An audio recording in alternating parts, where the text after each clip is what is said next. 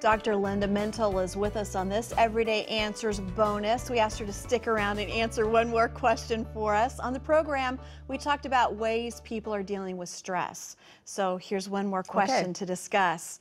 This one says, I like to talk it out, which is a good thing, right? Unfortunately, the only people I can talk to require payment for services such as advisors and therapists.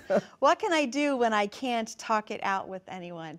Well, that's a hard question for me to ask you because no, it's fine. You're doing what you're doing to help people, and yet there are many people that need that and just a good friend, right? Yeah, and we'd like to prevent people from having to come to see me, so I'm good. If I go out of business, it would be a good thing. So here's the thing with that.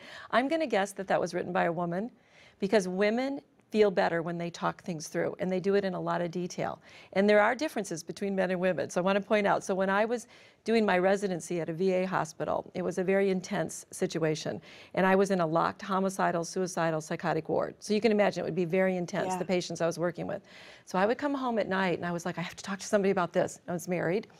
And so I would be like, I have to talk about what happened, you'll never believe. And this is cathartic for women. Women like to talk in detail. Right. Not so much for the men. So the men get a little overwhelmed. Their brains are different.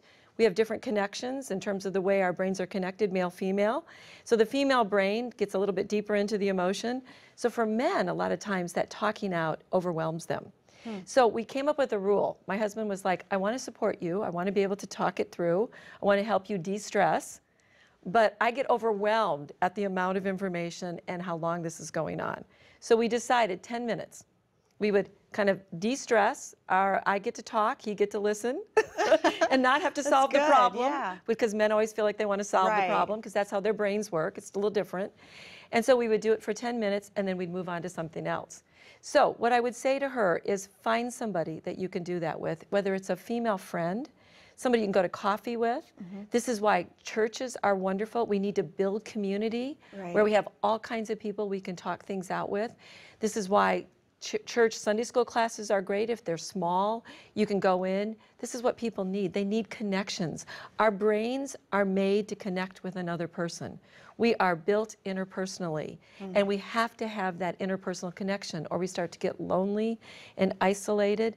And honestly, when we're isolated, Ginger, that's when the enemy whispers in our ear a lot of times and gets us to be discouraged and to be down. It also means that we may have to step out a little bit to make those connections with people. Yes, and sometimes that's hard.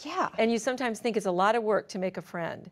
And it is a little bit of work, but you keep trying and find somebody, again, just to go to coffee once in a while and sit down and say, hey, and then don't become a burden to somebody by, you know, oh, here's my friend who always wants to talk to me about her problems. Because sometimes people worry about that. Instead, I like like your guidelines that you set up. You can do that in any relationship, right? You can, as long as it's tit for tat. So again, be conscious, be mindful of the fact that if you have a friend that you're telling your problems to, that person also has time to do that with you, so that it's a, you know, it's a give and get kind of relationship. Yeah. Well, thank you. So talking it out is a good thing, and we'll be praying that you find that friend that you need to do that with. If you have a question, don't forget to ask us. We'll do what we can to answer it.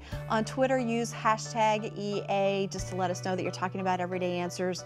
And if you use hashtag Ask Joyce, then you might see it right here on the program. Also on the Joyce Meyer Ministries Facebook page. Thank you so much for checking this out, and we'll see you next time with more Everyday Answer bonuses.